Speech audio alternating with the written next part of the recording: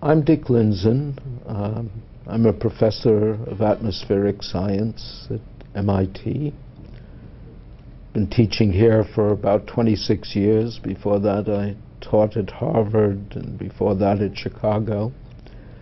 Been an academic all my life, for better or for worse. And one of the areas that I've been working on for many years, perhaps too many, is climate. As such, I felt that over the years we were making some progress in understanding how climate worked. It's a difficult question. It has many aspects. The Earth has done so very many things. I mean, we've had 50 million years ago the so-called equable climate of the Eocene, when the poles were warm enough so that near the poles at Spitsbergen you had alligator fossils. We've also had the sequence of ice ages during the last 800,000 years. They're even going back 2.5 billion years ago. We had something called the early faint sun, when, as best we can tell, the brightness of the sun was 20–30% less than today, and yet the geological evidence is that the oceans were unfrozen.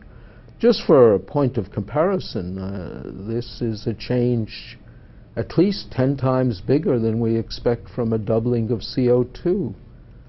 And yet it's entirely possible nothing dramatic happened.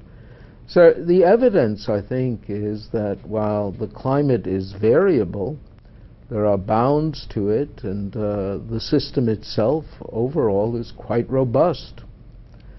Having said that, we're now in a kind of panic state over what seems to be a small change in the forcing. Whether that's legitimate or not, I can't say for sure, but I would think any reasonable person would begin to wonder if this wondrous climate engine is simply a function of one parameter, CO2. That would be implausible. And yet with Copenhagen, it almost seems as though people are not only accepting it, but wishing to canonize it in international law. I mean, that would set back science, the science of climate, generations. In fact, the whole idea of international law deciding science would set back science centuries. It would also have severe impacts on people's lives, and for the most part, they will be negative.